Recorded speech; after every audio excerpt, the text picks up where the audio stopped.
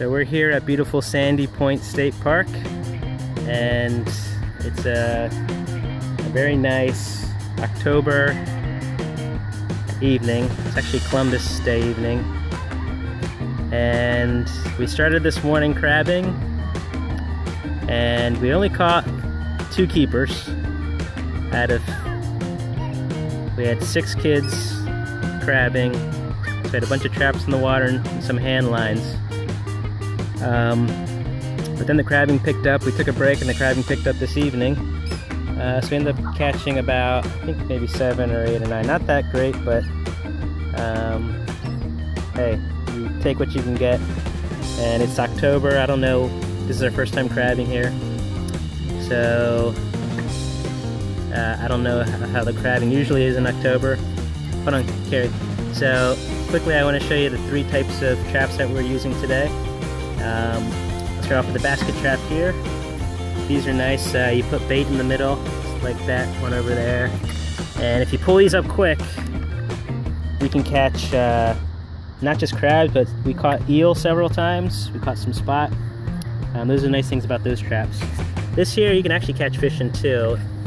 This one, the initial pull up has to be quick, so that these trap doors will fold up. Yeah, Kurt's gonna show us there. Yep.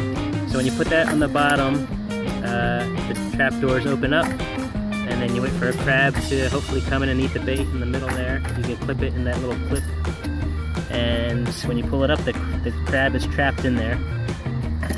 And one of the methods we actually had a lot of success with today is the hand line. And you can see it's a weighted clip, and you can put some bait on it. Right now we're using an eel guts. So you just drop that in the water and pull it up slowly. And when you pull that up, it should feel, if there's a crab on it, it will feel a little heavier, obviously, when you put it down. So then you have to kind of have a feel for how heavy it was, and then it'll also be a little more wobblier. You can feel the crab kind of wobble on the water underneath, and sometimes it'll actually pull away from you, so that's how you know if you have a crab.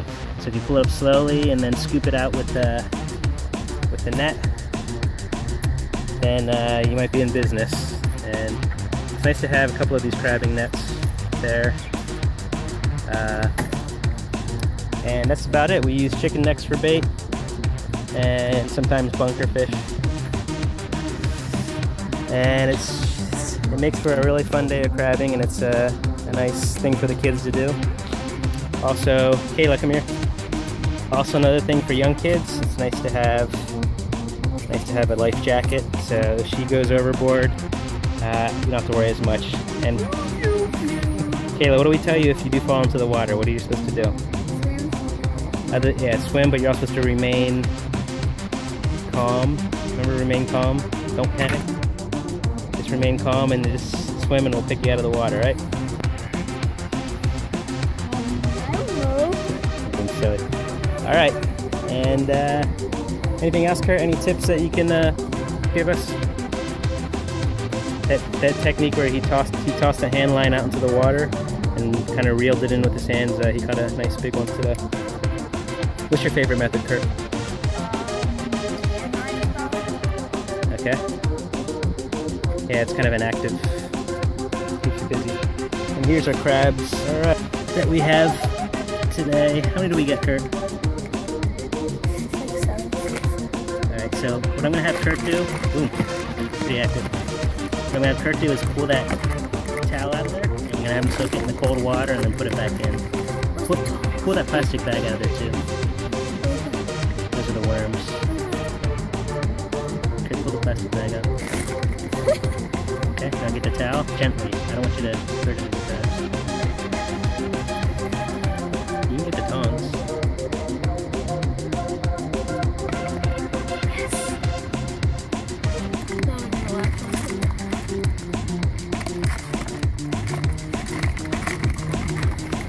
These are all male crabs, about 5 and a, yeah, over 5 and a quarter, most around 6 inches. Bunker, but yeah. So Kurt's getting some nice, putting the towel in nice cold water, and just gonna lightly cover them. So So not fully cover. Just gonna lightly cover them, let some air flow through there. Bushel baskets are nice, but we just use this for now. And we've actually been able to store the crabs for a couple of days in the basement. Just keep it nice and moist in there.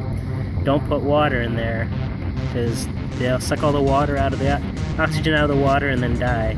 So just keep it cool and moist, but don't fill it up with water. And you'll be good to go.